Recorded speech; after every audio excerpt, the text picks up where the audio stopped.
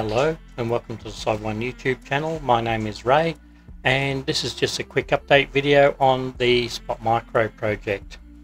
So one of the issues I was running into with SpotMicro is it running out of strength, so to speak, and unable to maintain the correct position on its feet. Now I've been using these servos, the PDI HV5523MG. These are a high voltage servo, can run up to 8.4 volts. Your typical 2S LiPo battery is 7.4, and I've got a pair of those in the bottom of Spot's instrument tray. These just didn't have the power I needed. They're rated at 23 kilogram centimeters at 8.4 volt and 19.2 centimeters kilogram per centimeter at 6 volt. Previously I've used these 35 kg per centimeter servos from Feichao, rated with a maximum voltage of 7.2, so good for a 6 volt system, and they had the strength I needed. They had a tendency to get warm and I needed to run at 6 volts. So, and one of the problems I had with the PLA framework that I had is sometimes the joints would get hot and become soft and flexible when the servos got warm. So I decided to take another tact. I'm going to add one of these 20 amp switch mode power supplies on the back of Spot. It is going to add something in the order of 80 grams to the weight of the robot, but these servos are well and truly big enough to carry it at 35 kg. I've also decided to reprint the housings of the robot. So this is all resin printed, so SLA resin printed. I'll just grab a bottle.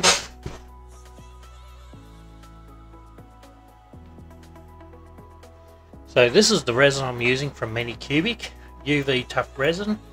This is in the clear. It comes in a 1 kg bottle, and in Australia it's about $48 to $50 a bottle.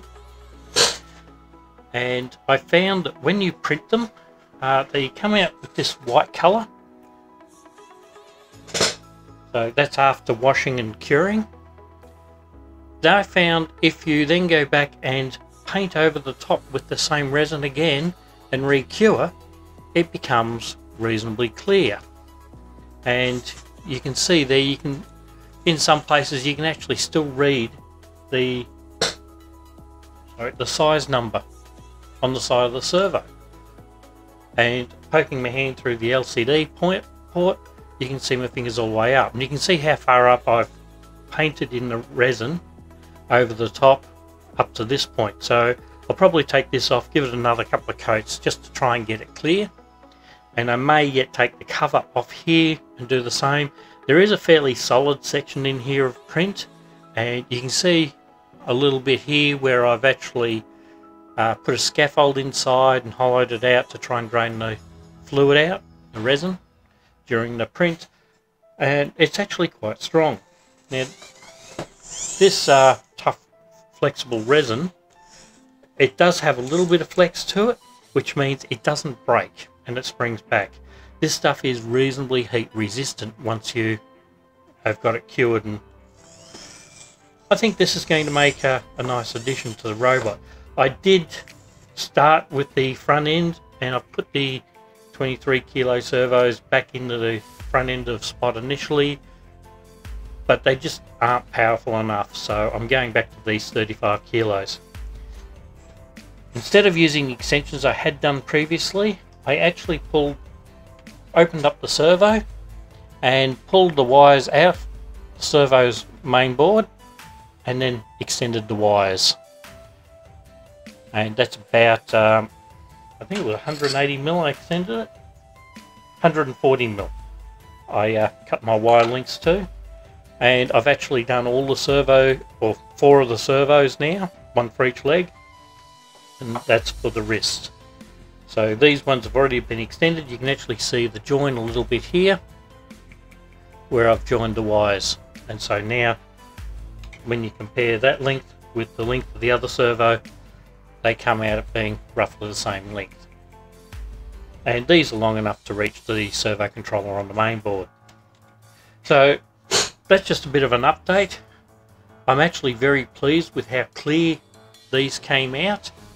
I'm actually thinking of disassembling it again, doing this top cover and doing the lower leg to make it the same. And then I'll transfer all the electronics into there. So I've still got to drill my holes for the little switch mode power supplies that go inside here. I'll probably only put one back in because I've only got one in use at the moment. And you'll be able to see the electronics through that. So it'll be a good demonstration robot, I think. That'll do for this video. If you like these videos, don't forget to click on like, subscribe, ring that notification bell. It's a form of help that supports the channel a great deal and costs you absolutely nothing.